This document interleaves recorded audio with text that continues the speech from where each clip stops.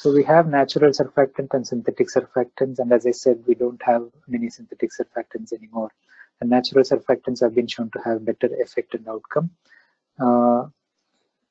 KL4, which was a substitute for apoprotein B, had been synthesized, and the surfactant called leucinactant was licensed, but now it's. So in UAE as well as in UK, we have biractant alpha, which is minced bovine lung preparation or Survanta, and poractant alpha, which is minced porcine lung preparation or Curacao. Both of these have been well established, have been in use for about 15 years plus. And Curacao is poractant alpha. It's a smaller volume compared to Survanta for a similar dose.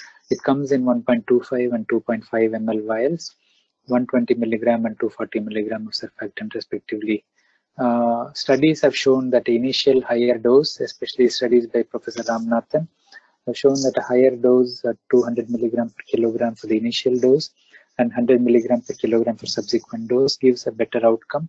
In the extreme low birth weight babies, the survival is better for the higher initial dose, and the number of repeat doses needed are lower because the half-life of the surfactant ensures that surfactant stays in the lung for longer after the higher initial dose.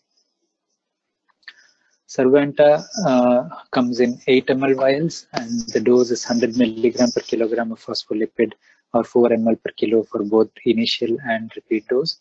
Because the volume is a bit larger in the extreme preterm babies, slightly more incidence of bradycardia or desaturation during the installation, but in units which use them routinely, we don't see much of an effect. So the volume advantage is a slight one, and the long-term outcome advantage is a potentially useful one as well for Curacao.